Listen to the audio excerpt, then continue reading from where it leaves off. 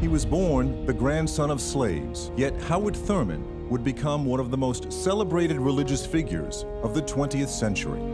A spiritual mentor to Martin Luther King Jr. Whether we want it that way or not, we all tied together. And a moral anchor for the civil rights movement. Martin Luther King Jr. would quote Howard Thurman on many, many occasions. I think Howard Thurman, for many leaders in that movement, King included, played the role of pastor. In the 1930s, after an historic meeting with Mahatma Gandhi, Thurman becomes one of the early voices for nonviolent resistance, for a people who over centuries experienced unimaginable violence. He helped to establish the philosophical framework of how to struggle. He saw himself as a spiritual activist because he was fundamentally a teacher. He had this combination of being kind and being strong, and I think that's a very rare combination.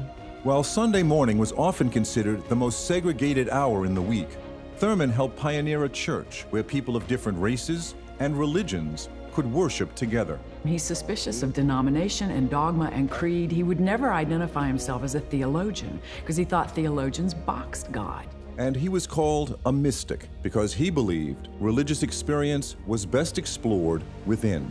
Howard Thurman was actually practicing contemplative spirituality before we actually started calling it contemplative spirituality. At his heart, he was a nature mystic. Thurman is talking to trees. Trees.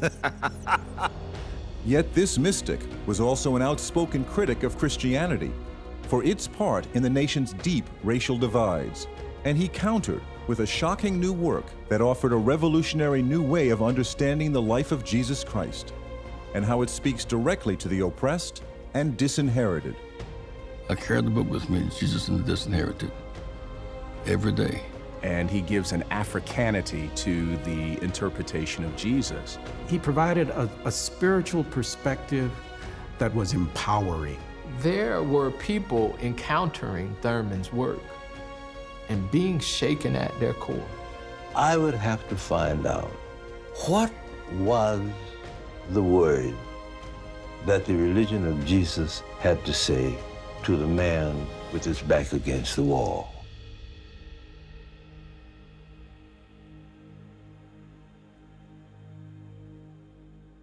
Major funding for this program was provided by Lilly Endowment.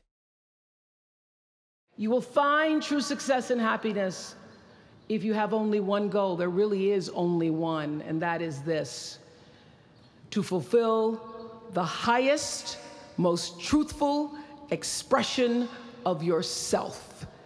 Theologian Howard Thurman said it best. He said, "Don't ask yourself what the world needs. Ask yourself what makes you come alive, and then go do that. Because what the world needs is people who have come alive."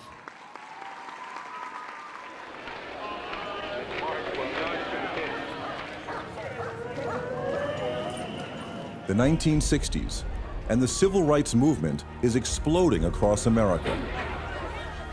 A century after a civil war was fought to end slavery, deeply rooted segregation and blatant racism are still legal in many parts of the nation. Now they're being met head on. I may be poor, but I am somebody. I may be uneducated, but I am somebody.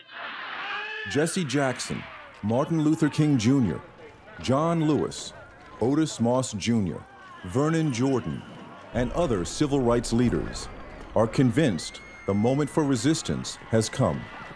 And no matter how they are treated, they are committed to nonviolence. The spirit in man is not easily vanquished. It is fragile and tough. You may fail again and again, and yet something will not let you give up. Something keeps you from accepting no as a final answer. It is this quality that makes for survival of values when the circumstances of one's life are most against decency, goodness, and right. They were given the power and the authority to respond to the realities of injustice in ways that could be true to their faith and in ways that did not require them to compromise the integrity of who they were. Many feel it is Howard Thurman, through his insights and early commitment to nonviolence, who evokes a spirit felt across the entire movement. Whether we want it that way or not, we are all tied together. Every Negro in America is a little white, and every white man in America is a little Negro. The Negro needs the white man to save him from his fears, and the white man needs the Negro to save him from his guilt. We need each other. People sometimes seem to think that nonviolence was very endemic to the African-American community as a way of life, when in fact it was not. And even Thurman is very clear that nonviolence was a kind of a cultivated experience for most rank-and-file people, including leadership. I would agree that Howard Thurman was a saint of the movement.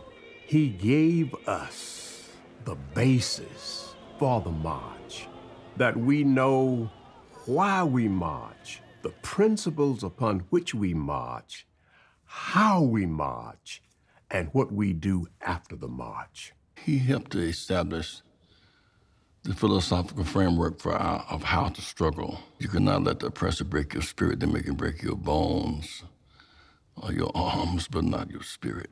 That's the stuff of Howard Thurman. Dr. King was not completely committed to nonviolence. When I say not committed, he saw it first as a tactic until he was fully converted to it as a lifestyle. And my father helped me with that, to understand that early on, people saw things as a tactic. This is the best way. Dr. King then moves to, this is a lifestyle. And that is a direct connection to Thurman's conversion. And here is a nonviolent revolutionary. One of the foundational works for the movement is a book by Thurman, Jesus and the Disinherited. I have been told that Dr. King carried Jesus and the Disinherited with him most of the time when he traveled.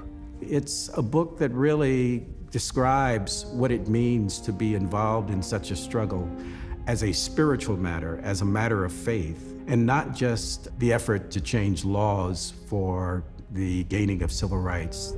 He says that the African Americans didn't have any rights, just like Jesus. But they could choose to ground themselves in their own inherent dignity and worth. And if one were to choose this, it would have a lot to do with how they would deal with the question of what do you do when your back is against the wall.